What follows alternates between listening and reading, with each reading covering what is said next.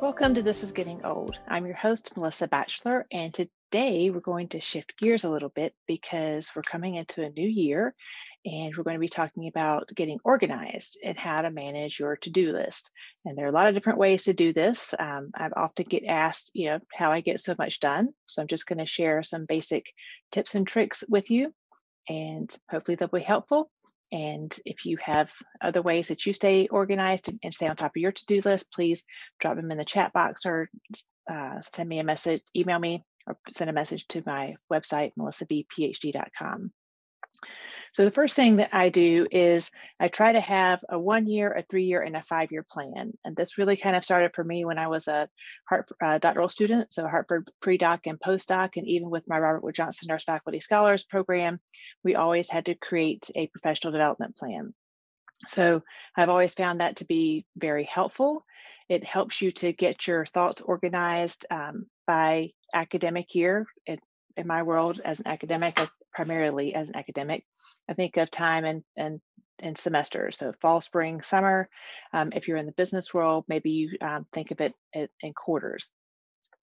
So having not only the goals that I want to achieve during that time frame, but also what are the activities that I need to do, or what are the things I need to be doing, a year in advance, so that I'm ready when it's time to meet that goal.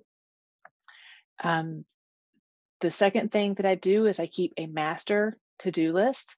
And the master to-do list, I organize that by project. And under each project, I have the different steps or the different tasks that I need to complete with the due date. Now I've gone between paper-based organizers and tried to do things online. However you want to get yourself set up is fine. For me, paper tends to work better. And I think it's because of that process of writing things down.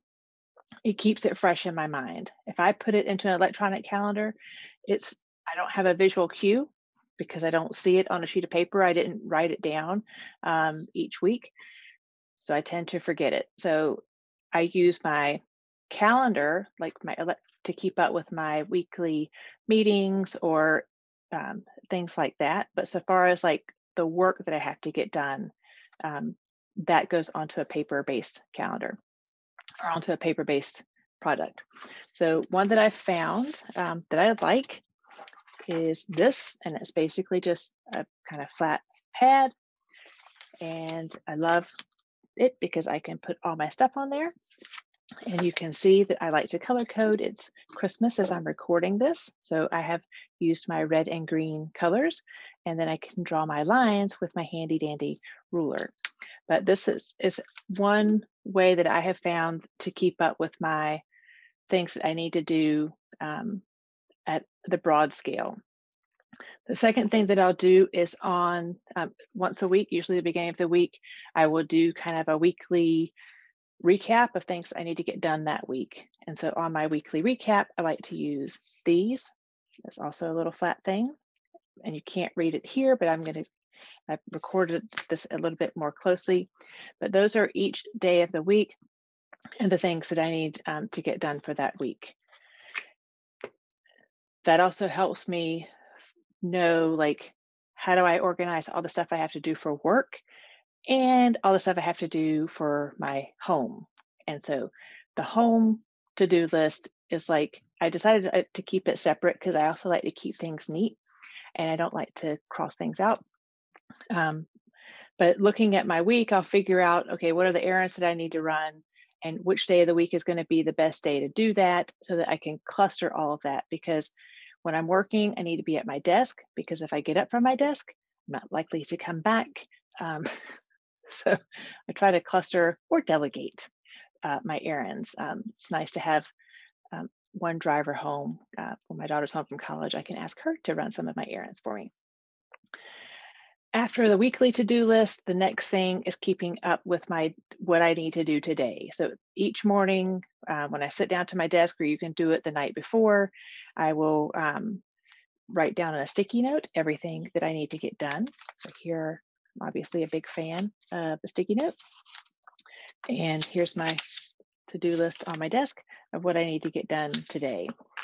So putting down the top 3 priorities for the day is helpful. It and prioritizing those, and just start with the most important thing to get done for the day. Just start with that.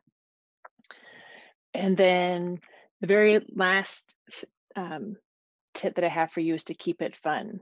And so the way I keep it fun are with my pens.